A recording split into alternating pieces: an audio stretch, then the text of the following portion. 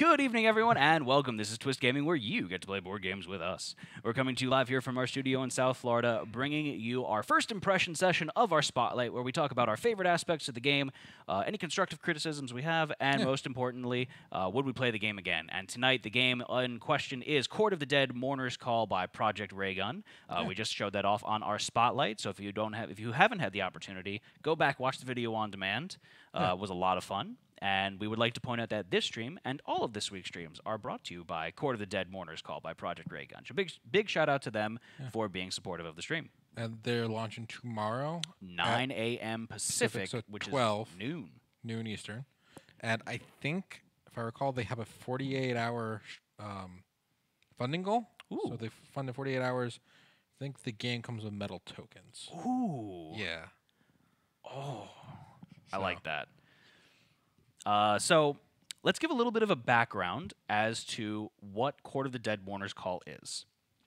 So Court of the Dead, as a property, is a Sideshow property. So Sideshow is this company that does amazing art and 3D sculptures, high-end premium toys, action figures, stuff like that. I'm a big fan of their stuff, and I've seen the Sideshow Court of the Dead material come up throughout the years. Absolutely beautiful artwork. And Project Raygun took that material and ran with it and made Court of the Dead: Mourners Call board game. So this board game is your, classic dudes on a map. Yep. Where it's area control, resource management, where you are playing as the different factions and guilds of the Court of the Dead.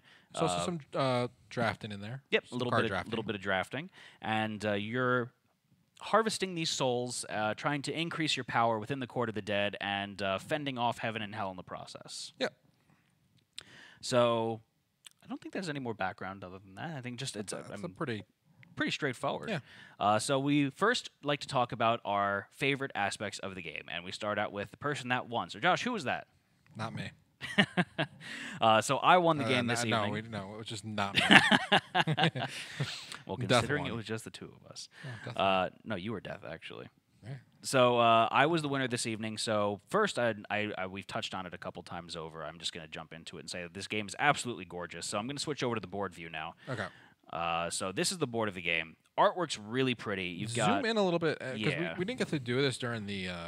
I dropped the remote, so keep talking there. Oh, so we didn't get to do this really show like the board off itself, because we zoomed out mostly. But we would like to point out that this is a prototype copy of the game. Yeah. So as pretty as it looks, it's going to get nicer looking. So you see a lot of the artwork there. It's all these locations. So the locations are kind of soft segmented out by this flowing river of Etheria that you see here. So each one of these islands is one of the different locations on the board. Yep. Just really gorgeous. And then you've got the trackers on either side. So the trackers are going to represent the different meters that we've got going on. So that's the Celestial Suspicion. You saw the Etheria pool at the bottom. Then on this side, we've got our Dread's Grip threat. And then, as you can see here, we've got the army of minis that it comes with, and Josh's cup. So if you can move that, please. Yeah, so you get the army of minis that you get. So there's 8 of each guild of minis, and there's 6 guilds. So quick math, that's 48 minis that you're getting with the game. Plus the 2 maxi minis, as I'll call them there. So you've got the Death mini, and you've got the Malavestros mini. So Death is going to be your first player / tiebreak token, and Malavestros is your cancel of a location or card token. So altogether, you're going to get 50. It's 50 minis right there, isn't it? Yeah. And then on top of that, 4 die, the shard tokens, and then the bases that go with them, and all of those goodies. So then on top of that, you get the artwork for the game as well.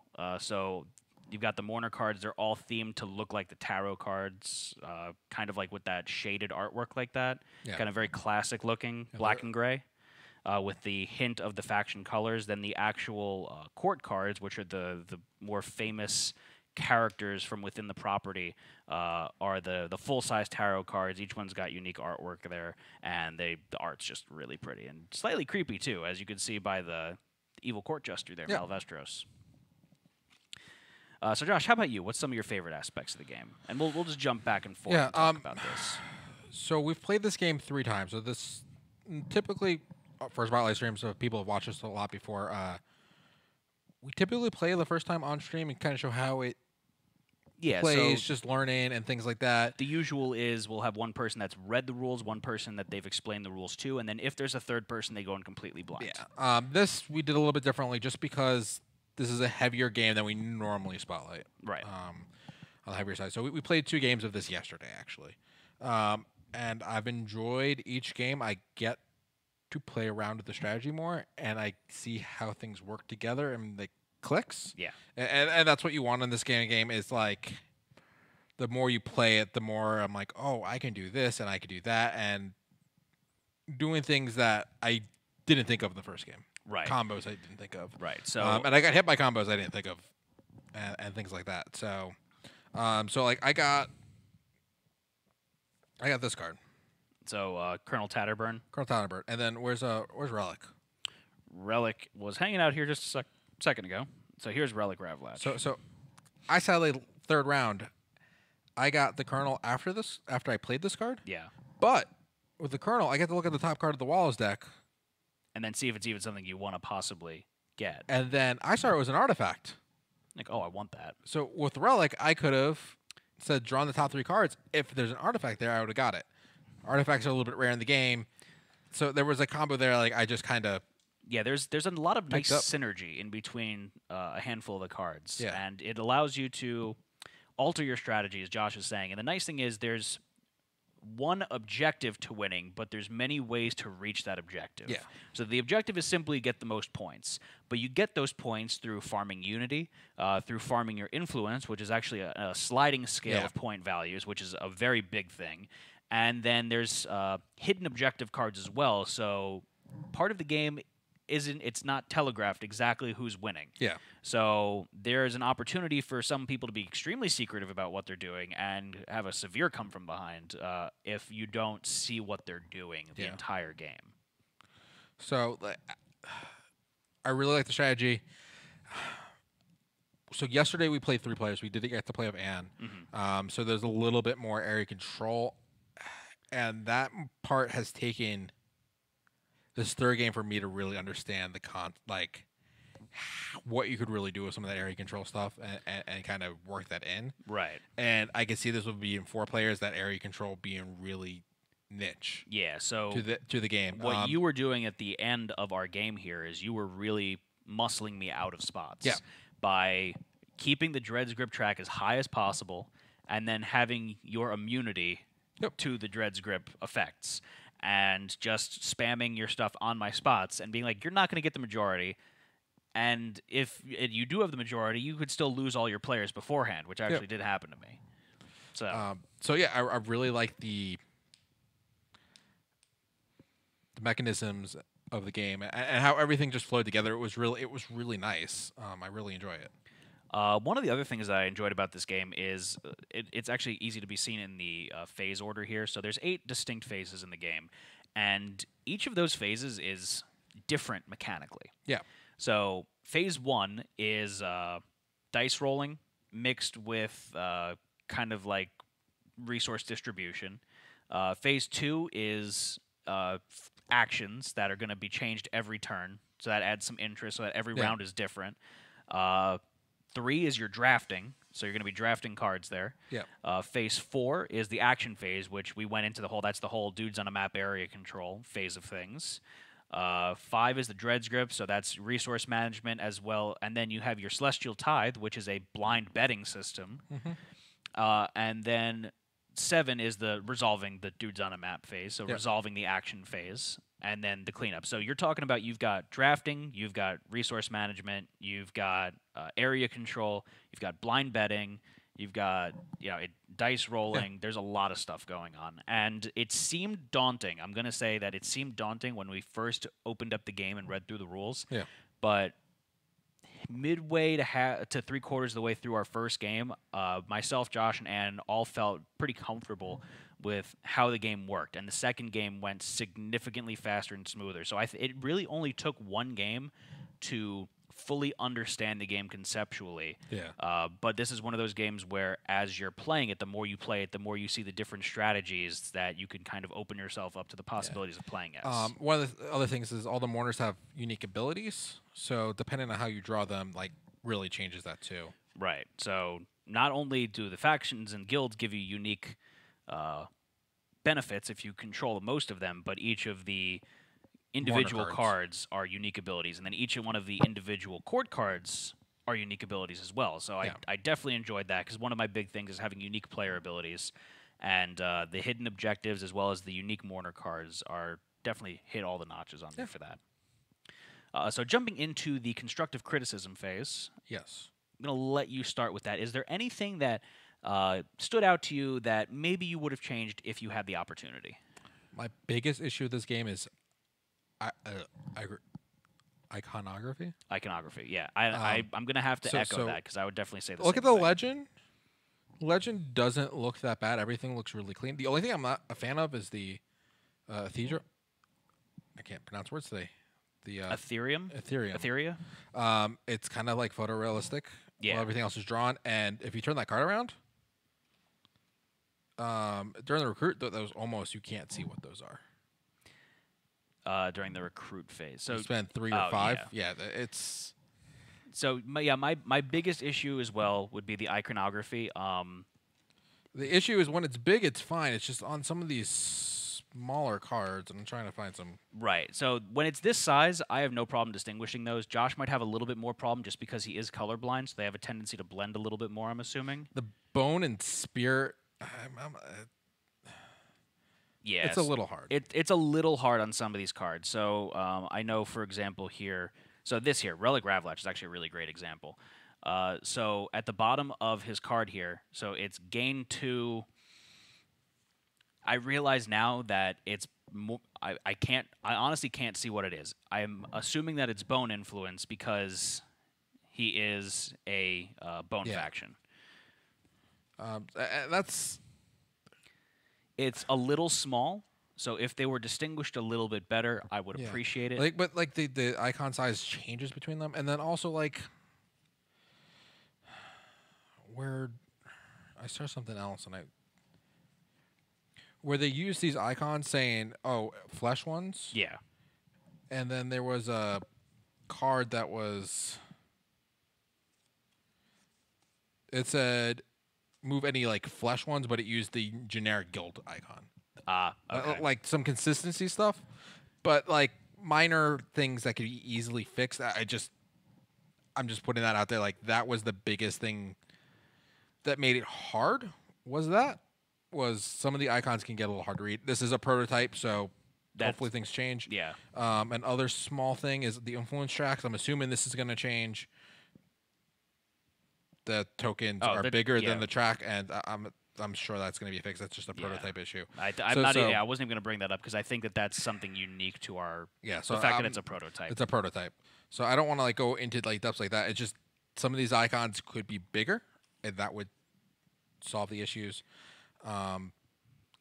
Personally, I'm a little upset that you went first because we both like to go in and reach for something, even if it's small and minute, just to talk about the game and make sure that we discuss anything that people could have an issue with. But personally, I love the way the rest of the game played out. I did not take any issue with the rest of the game. I know what you're going to say now. I'm giving you that point because I know you had it. The only distinguishing factor with some of the minis is the shape of them. That's the icons for the minis on the cards? Yeah. That was super. Like you said, what mini is that? Most of the time, on the bottom of the card, they do spell out what the actual faction is. But I think there was... The guild, I'm sorry, the guild. Like that. Yes. So this is a great example here. It says to gain 1... I'm not sure which one that is. That's a Shroud Covenant, just because I can kind of tell by the shape, but it's not easy. So if that had which one it was, I would be fine with that.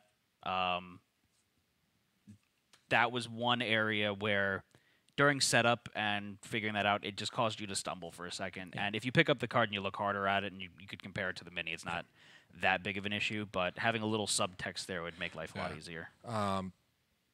The other thing is so both spirit guys have. They're both staff. This is such a first world problem. I know, but these aren't going to show up on the camera. Let me switch over to board cam. Okay. So these two minis here, both have, they're both the spirit, so they're the same color, and they both have kind of an elongated staff, spear, something. So first glance, they're kind of very similar to each other, but they're meant to be two different ones, Yeah. and it matters because you can run out of the resource during the game. Yep. And then the two flesh ones The two flesh ones are fairly similar as well. just The bone shape ones are size. super duper easy to tell apart. Bone ones are like super easy. Bone ones are perfect. So you got the Yeah. one guy, big, tall, standing knight with the big sword and big shield. The other guy's got a funny hat and he's got a scroll. Yeah. So that's perfect. Yeah. So it's just a minor thing, and I was gonna say something about colors. The colors of the minis here are fine. I don't know final the colors on the board since I'm colorblind. Yeah. The bone and spirit factions are a little too close for me. Okay. So they're tan and green. Yeah. They're perfectly distinguishable for me, but again, colorblind. Yeah, There's so- a reason. Just a note. I mean, it's not horrible. It's just a note. If you are colorblind, there might be some things like that. The other little thing, which is just part of the game, I don't know if it's the orange and the tan, just kind of. I don't know what you're looking for. I was looking for a spirit mini with one of your bases. I took them all off. So, but these colors are so similar to me. I didn't. Hold on. There's the board. Oops, for these at least, it's not super similar. Oh. But like, I was seeing your minis, your spirit minis, and correlating them as mine. I was like, no, I need to double check the base just because it was. I mean, that's the point of the base. Yeah, though, so it's just the minor thing. yeah. But no, the game was a lot of fun. Like, I don't want to nitpick on it. Yeah, we because were nitpicking a little bit here, but I really want to just emphasize how beautiful the game was, how there's a lot of stuff going on in the good way, because at no point did I feel like the game was cumbersome in what we were doing. Yeah. It was a lot of fun, and it kept a lot of interest in the fact that there's so many different mechanisms synergizing together at once. Yeah. And depending on what you get dealt, you kind of do a new strategy every game. Right. Like there's the replayability of this is very high because it isn't cookie cutter like Same strategy every single complete Euro. I'm playing Power Grid. I'm going to do the exact same strategy every game. time. Right. You kind of change it up a little bit. Your hidden objectives, your ulterior motives are going to alter that up, and as well as you can play reactionarily. Also, your starting cards, what abilities you have, and Any of the cards you draw, because they're each going to give you different abilities. But it's more of this first starting card you have and that secret trait you have. So comment here. Thank Yeah. you for the feedback on the iconography. It's very helpful. We've been discussing as we move from the prototype to final production, so stay tuned for updates. Yeah, awesome. There you go. And the Yeah, Skull Tracker tokens, I we figured that would be... that's Pat. Yeah. So I figured I wanted to mention that, and we mention it here because as it's going on Kickstarter, this is the place where they can fix it. Yeah. And hopefully our little criticisms is just gone. It's just like, yeah, no, that. Yep. Hopefully we look like crazy people. Yeah, no, I mean, so that like was really the minor thing. And I think that's really it. I don't Yeah. mean to nitpick too much, just because I think that the game was very, very polished in the way that it played.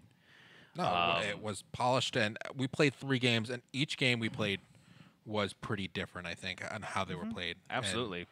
And that just shows that replayability thing. Most important question then, and replayability is a huge factor in Yes. this. Would you play it again? Yes, I'm sad I have to send this off to the next reviewer. I'm sorry, we're not sending this back. I'm going to hold it ransom. No, seriously, I really did enjoy playing this game, and typically I don't lean towards Euro-style games. This didn't feel cumbersome like I feel like a lot of Euro-style games go. But this also has a lot of theme, like a good Ameritrash game. Like, yeah, like it's got a lot of that. it's got a nice backstory. Yeah. I would like to point out, too, that the rulebooks have a lot of flavor text in it. Yeah. So there's a lot of backstory and flavor in the rulebook that make it interesting to read. Yeah. So yeah, we got to read through that a bit. No, we had I had a blast. awesome. So big shout out again to Pat for joining us. Really did appreciate it. He was a lot of fun. And thanks again to the Sideshow folks for sending it over. having a good time with us. Project Raygun, thank you guys for sponsoring tonight's stream. So other than that, I think that's going to be it for this evening. Yeah. So there's going to be Twist Gaming signing off. I'm Matt. I'm Josh. Thank you so much, guys. And as a reminder, this stream and all of this week's streams are brought to you by Court of the Dead, Mourners Call by Project Raygun. So good night, everyone, and stay tuned for the winner of the giveaway. All right. Thanks, everyone.